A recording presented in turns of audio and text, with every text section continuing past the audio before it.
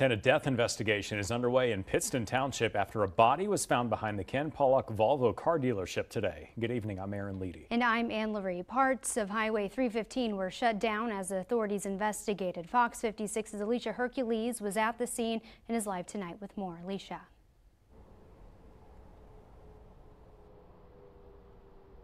Aaron and Ann, earlier today there was a heavy police presence surrounding the dealership after an employee made a 911 call after they discovered a body on the property.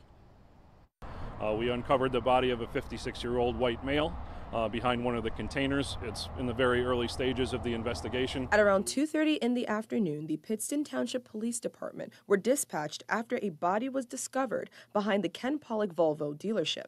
District Attorney Sam Sangwadoche says the man was employed by the dealership and was found by one of the other employees who then called 911.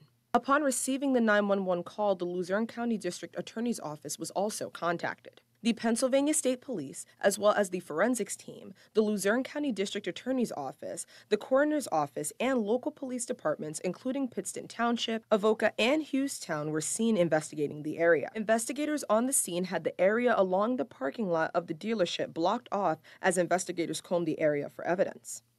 A Dallas resident who wanted to remain off camera says he frequents the area to pick up his sibling from work.